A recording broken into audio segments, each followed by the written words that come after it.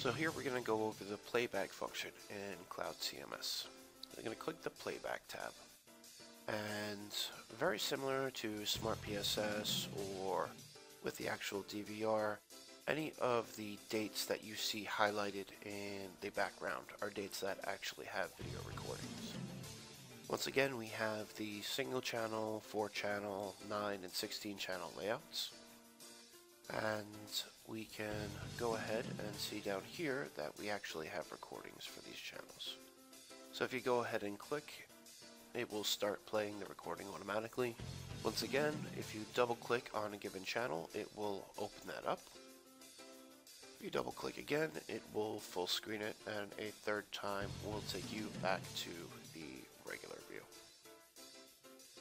Now if you want to full screen all of the channels, you can click this button over here on the right, and that will bring up the full screen. Now you can also double click on any individual channel, and it will take you back to the 4-screen grid.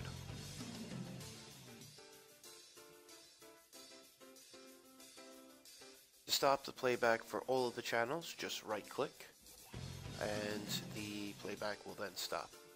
Now, as you can see down here, you have a drop down that allows you to select the channels that you wish to view playback on. Click anywhere on the grid once again, you'll be able to view playback of a given channel. If you scroll all the way to the bottom, you'll see this sliding bar. Now this bar indicates how zoomed in you are on the search function. So the further you zoom in, the more control you have over exactly what time you want to view. So let's say I want to view 14, 11, and 30 seconds. I would come around here. It's a little bit sensitive, but you'd click there, and there you have it. Now I've been asked a number of times in the 8 and 16 channel views, when you're searching, how exactly is it that I'm going to see all the other channels? I can clearly see channel 1 that has recording here, but what about the rest of the channels? Click somewhere, it'll automatically start playing. But in order to see the playback for the other channels, you will have to highlight the channel that it is that you'd like to see it for, and it will display at the bottom.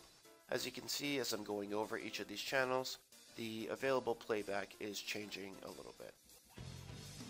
Same with all the other grids. If you double click, it will go to a larger view. Double click again, it will go to full screen.